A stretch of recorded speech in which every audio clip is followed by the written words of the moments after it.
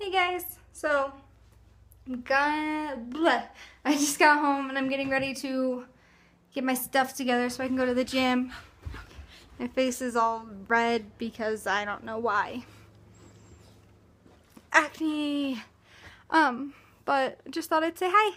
And I made an executive decision that instead of my little contest being to 100, that I would do it to 25.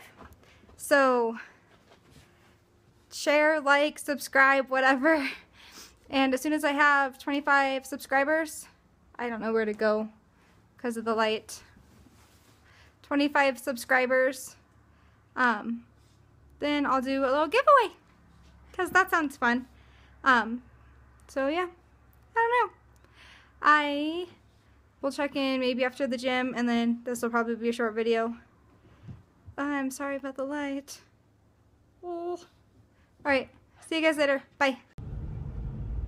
Hey, saw you like 2 minutes ago, but I wanted to say something while I was still thinking about it. So my body doesn't work properly in some aspects, I guess.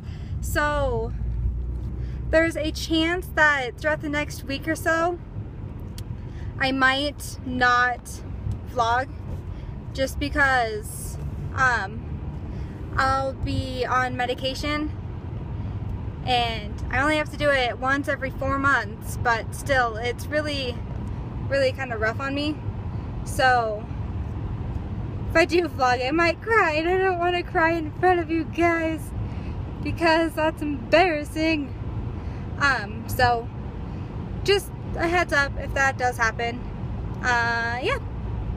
I'll see you after I work out. Okay, bye! Hey, I just finished up. It was kind of a disappointing workout. Mostly the running. I still really hurt apparently, and I took 2 days off and started up where I was supposed to on couch to 5K, and I couldn't do the 2-3 minute runnings all the way through. I stopped and took like a 10-second break, so I did about a minute and a half, and then 10 seconds, and then like a minute 20, which isn't too bad, but my legs hurt.